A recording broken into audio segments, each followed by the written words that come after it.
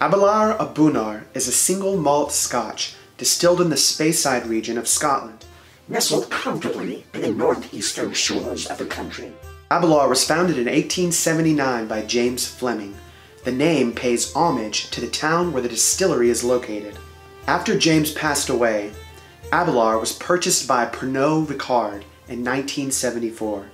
This 10 to 15-year-old single malt Scotch is bottled at cask strength after being rested in Oloroso sherry barrels.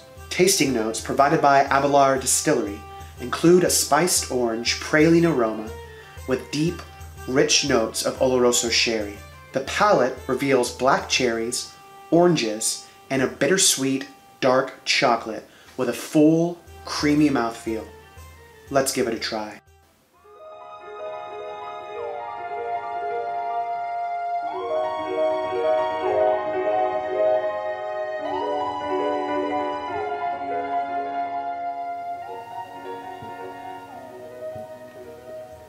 Beautiful. Kind of this burnished gold, kind of auburn hue. Looks like a birthstone. Really pretty color. What's great is this is so reflective of what is actually going on in the cask, right? There's no dilution, there's no chill filtration. This is rugged, intense Scotch. So this is the real deal. This is not a beginner Scotch by a long shot. But yeah, let's give this bad boy a try. Oh gosh. Immediately, big, dark cherries covered in chocolate. Maybe chocolate covered oranges also, but the cherry and the chocolate are just jumping out of the glass right now. Oh, very rich, very big nose. This is 59.9% alcohol, so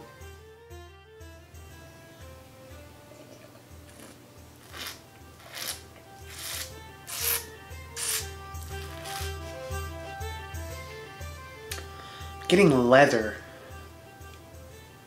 earth, almost like ground cacao, not chocolate. So this is more of like a bittersweet, earthy, kind of like dirty chocolate. You get less of the fruit on the palate, a lot more on the nose. On the palate, it is so intense, it just bulldozes you.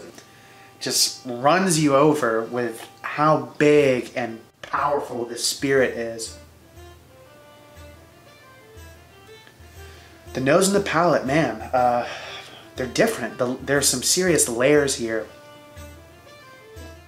Man, it's surprisingly gentle despite how massive it is. Think of like a really graceful giant.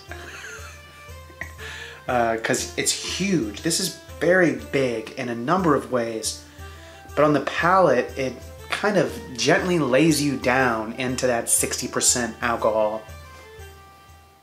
For the average ethanol consumer, I would definitely recommend drinking this with either a large cube of ice or a small amount of water. If, on the other hand, you are a zealous consumer like myself, drinking it neat in one of the Rastal Tech-Coup glasses is an experience. Thank you for watching. We hope you enjoyed it. Please subscribe. Thank you for watching. Please click the link. And there's something there. Thank you and good night.